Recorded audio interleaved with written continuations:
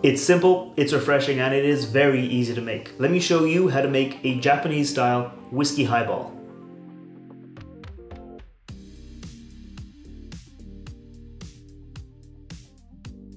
Welcome back to the channel. I'm Matt, I'm the whiskey nerd, and like I said, this week I'm making something simple, something refreshing, something very easy to drink. I'm making a Japanese style whiskey highball. Now, if you're ever in Japan, like I lived in Japan for a few years, and you go to a lot of restaurants, particularly restaurants called like yakiniku, I'll put a picture of that style up there. It's like where you get like a little barbecue in front of you on the restaurant and you kind of cook meat as you go.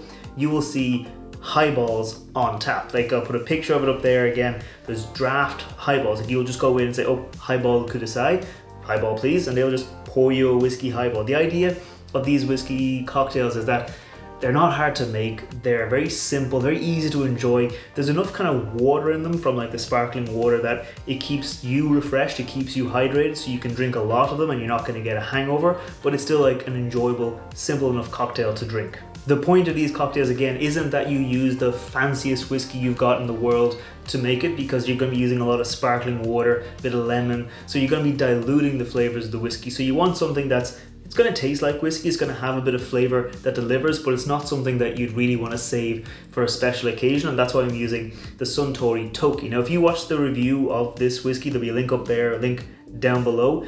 Like, this is a solid little Japanese whiskey. There's nothing really amazing about it, and in the middle of the palate there is like a little bit of a harsh note to it, but there are some nice kind of citrus kind of flavors to the whiskey that do go well in a highball. And again, I'll put that picture back up there. You can see that like the highball draft tap is actually using the Suntory whiskey, because that's kind of where this is cocktail whiskey is aimed for. It's aimed to be a cocktail whiskey, one that you use in cocktails, especially in highballs, and you kind of lengthen it out, and it does soften that little bit of a harsh note you get in the palate, but the little bit of citrus works well with the lemon and the sparkling water to kind of give you a nice flavor that again is refreshing and super easy to drink. And that's, I think, enough talking about this super simple cocktail. I think it's time we make it. I'm going to be building it in the glass because I don't have a draft tap for cocktails here, but maybe sometime in the future I will. I'm going to start off with our whiskey. Like I said, this is the Suntory Toki, but you can use kind of whatever light-ish whiskey you like using. I wouldn't use like an overproof bourbon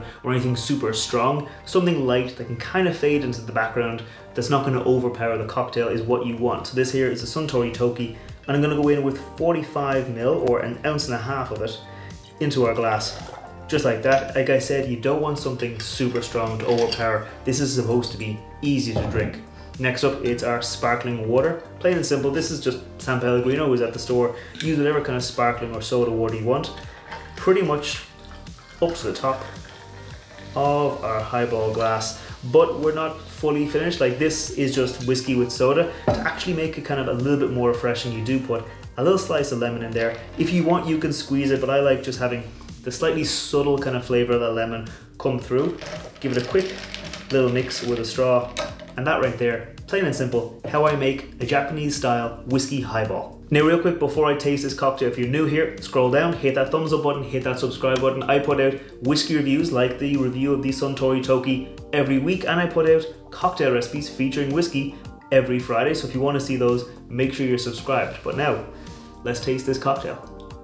Oh, that takes me back. That it really does, like, taste and smell. They're those kind of senses that do take you back, like in your memories, and do trigger memories.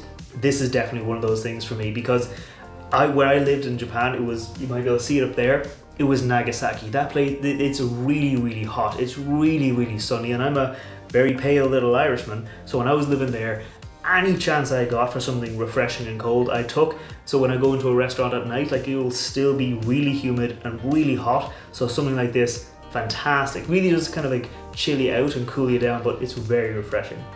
The little bit of the whiskey does come through. Like I said, it is a lighter whiskey, so it's not overpowering, but it's not also fading into the background. Like, the whiskey has a little bit of smokiness to it because it has a bit of peated whiskey in there.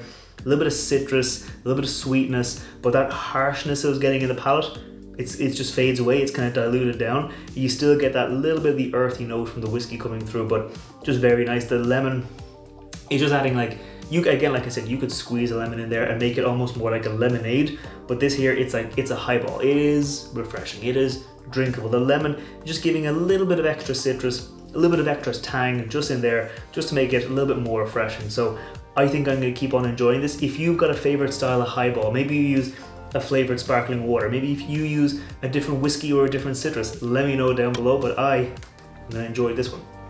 Cheers.